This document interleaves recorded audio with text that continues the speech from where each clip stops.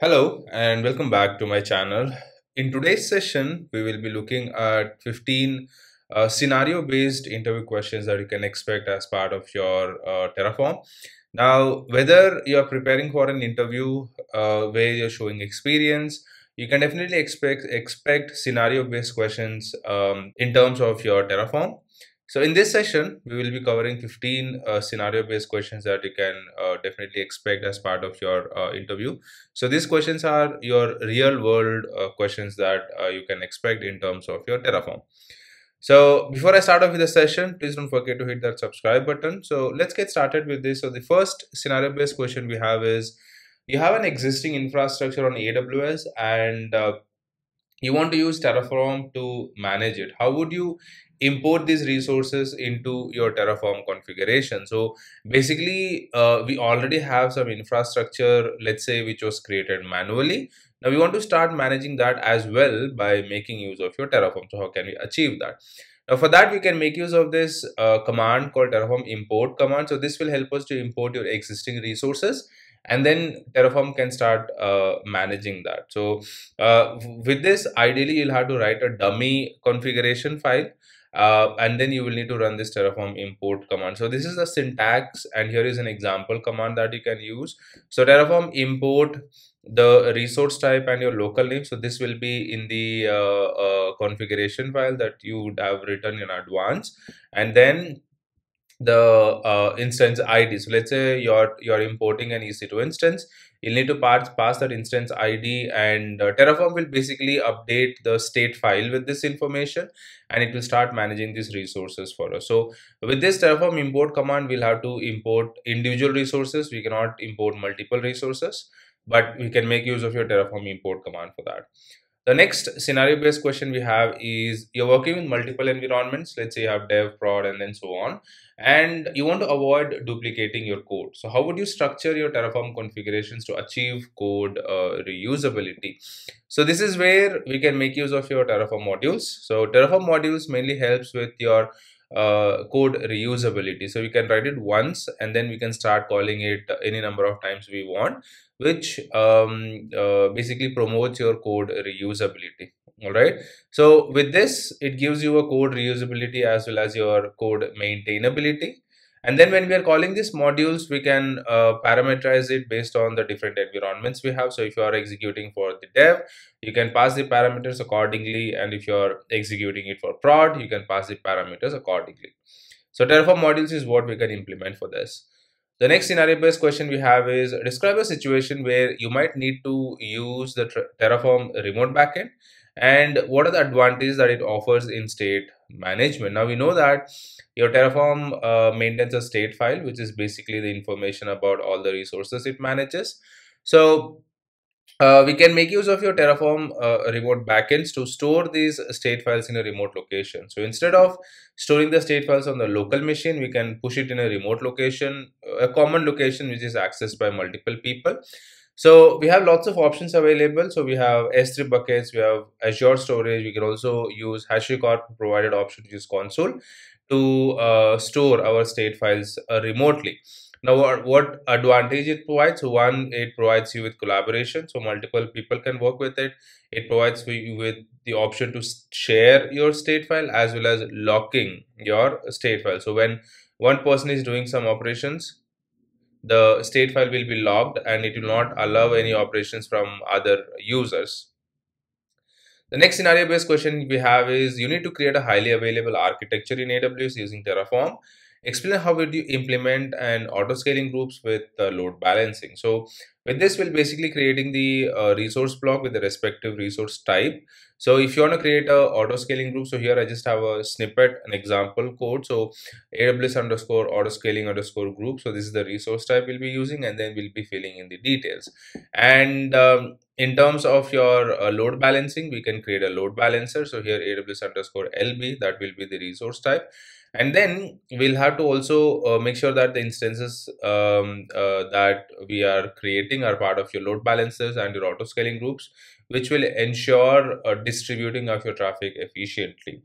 All right. So whenever we talk about making your applications highly available, auto scaling groups and load balancer is what we have. So we can make use of your Terraform to create these resources. The next question we have is your team is adopting a multi-cloud strategy and you need to manage resources on both AWS and Azure using Terraform. So how do you structure your Terraform code to handle this? Now, we know that your Terraform supports multi-cloud platforms, so we can use Terraform to create infrastructure on multiple cloud platforms. In this case, let's say your AWS and Azure. So we can provide multiple provider blocks in the same configuration file. So here, for example, if you see I have a provider block for AWS, I have a provider block for Azure, I have a provider block for Google Cloud. Okay, so we can define multiple provider blocks in the same configuration file, and then we will need to define the resources accordingly within each of these provider blocks. So if if I want to create resource for AWS, I'll be defining the resources here. For Azure, I'll be providing the resource here, and then so on. The next question we have is you want to run specific scripts after provisioning your resources with Terraform. So how would you achieve this and what provisions might you use? So when we talk about your provisioners in Terraform, we have local exec and your remote exec. We can use this to execute any scripts or commands on your local machine as well as your remote machines. Like, let's say you're launching an EC2 instance, you want to run some commands, we can make use of your remote exec for that. Now, we'll generally be specifying these provisioners within your resource block. So for example, here I have the resource block, and then within the resource block, we will be defining the provisioner. So here's the remote exec where I'm running some inline commands. So first I'm given execute permission, and then I'm executing that script. And here I have the connectivity. So your Terraform needs to establish the connectivity. So we are providing the connectivity information here. So Terraform will use this connectivity information, connect to that instance, and then execute these commands for us. Okay. The next question we have is you're dealing with sensitive information such as API keys in your Terraform configuration. What approach would you take to manage this securely? So it is always recommended that we don't hard code any sensitive information within your configuration file. So we can either make use of your environment variables, or we can make use of your external files to store this sensitive data. So we should never keep this data in the configuration files. We should always make sure we are keeping it in a secure location. We can also consider using HashiCorp Vault for centralized secret management. So if you're on AWS, we can definitely consider using the secrets manager where we can store all our secrets, and then we can start fetching that information in your Terraform by making use of your data source. The next question we have is describe a scenario where you might need to use Terraform workspaces, and how would you structure your project to take advantage of them? So Terraform workspaces can be used whenever you want to use a single configuration file for multiple environments. Okay, so that's where we can make use of your workspaces. So let's say we have a config file and I want to execute the same config file for my different environments. So let's say for prod, for dev, QA, sys, and then UAT. Okay, so I want one single file, but then I want to execute it environment wise. Now that's where we can make use of your workspace. So for each of these environment, we can create your workspace, which is nothing but a copy of this config file, and each of this workspace will maintain its own state file. So when I execute the config file in the respective workspaces, it will get executed in the respective environment. So this is where we can make use of your workspaces. The next question you have is you have made changes to your Terraform configuration and now you want to preview the execution plan before applying the changes. How would you do this? So Terraform provides us with a command for this. So we have this command called Terraform plan, which we can use to review the execution plan as to what exactly your Terraform is changing, or what actions my Terraform is going to take when I execute the configuration file. So this provides us with a detailed overview of the changes that Terraform will apply when I execute that configuration code. So we can make use of your Terraform plan for this. The next question we have is your team has decided to adopt GitOps practices for managing infrastructure with Terraform. How would you integrate Terraform with version control systems like Git? So like any version control system, Git is also a version control system that we can use.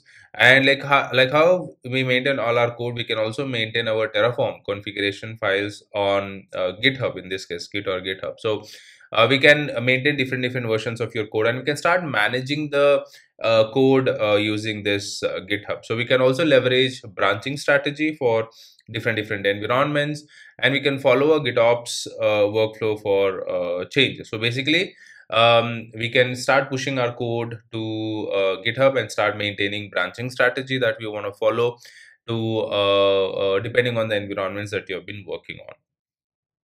The next question we have is, you need to manage the infrastructure secrets such as your database passwords in your Terraform configuration. So what method or provider more might you use? So like we already discussed, it is always recommended that we should not keep our sensitive data within Terraform config file. So we'll have to make use of external data source, or we'll have to use a secret manager to maintain our sensitive data. Okay, so secrets manager could be the service that we have in your AWS, or you can make use of your HashiCorp vault to store your sensitive data. So avoid hard coding your secrets in configuration. So it's never recommended to hard code your secrets within the configuration file. It's always a risk if the code gets exposed on a public repo, so anyone can see those sensitive data. So we should never be hard coding the data. The next question we have is, your team wants to ensure that the infrastructure is consistently provisioned across multiple environments. How would you implement a consistent environment configuration? So again, for this, we can make use of your Terraform modules, which helps us to make our code reusable. So let's say, for example, you have an EC2 instance, and this instance needs to be launched in your dev, UAT, and prod environment. Now, we can make use of the same code by calling the Terraform modules, to execute the configuration file on the respective environment. So module abstracts your complexity and it mainly promotes your code consistency. So we'll have the same piece of code, but then the variables will change based on the environment that we are executing, but the main configuration file will remain the same, and that way we can ensure that all the environments will have same consistency in terms of your infrastructure setup. The next question we have is, you're tasked with migrating your existing infrastructure from Terraform version 0.11 to version 0.12. So what kind of considerations and steps would you take? So whenever we are upgrading our Terraform from one version to another version, we have to make sure that we update the syntax in the configurations file accordingly, address any deprecated features, and handle any breaking changes. So we have to make sure that we take care of this. And also we can utilize this command, which is a Terraform 0.12 upgrade command, to automatically handle some of these updates for us. Okay, so these are the few of the things that we'll have to make sure that we keep in mind whenever we are upgrading from one version to another version. The next question we have is, explain a situation where you might need to use Terraform taint and what effect it has on resources. So Terraform taint can be used whenever you want to destroy and recreate a resource. So let's say, for example, you have an EC2 instance, and let's say the instance is corrupted. I want to destroy that and launch a new instance. So we can make use of your Terraform taint for that. So Terraform taint mainly helps you to recreate your resources. Okay, so could be for any reason the server is no longer working as expected. We can destroy that and recreate it by making use of your Terraform taint. So with this, you'll be marking the resource as tainted, so that the next time when I do a Terraform apply will know that a resource has been tainted, and it will replace that with a stable resource for us. So use it when a resource needs to be replaced, such as when updating certain attributes that cannot be changed in place. The next question we have is, your team is adopting GitLab CI/CD for automating Terraform workflows. Describe how would you structure your CI/CD pipeline for Terraform, including key stages. So with this, essentially, when we talk about your CI/CD stages, we'll have your init plan, we'll have the plan, and then the apply. So init is where we'll initialize your Terraform configuration files. Plan will help us to generate a preview of the actions your Terraform is going to take, and then apply can be used to execute those plan for us. Okay, so other than this, it is also recommended that we use environment specific variables and then protect our sensitive data, and also implement manual approval steps. So do not have auto approvals for your Terraform apply. Always have a manual approval for any critical changes that we have. Okay, so these are some of the recommendations that we'll have to keep in mind when we start setting up your CI/CD for your Terraform execution. So there you have it. We have covered 15 scenario-based interview questions that you can expect as part of Terraform. This is something that you can definitely expect in terms of your DevOps interview on the Terraform tool. If you found the video helpful, give it a thumbs up. Don't forget to like the video and subscribe to the channel for more insights on DevOps. Until next time, happy learning.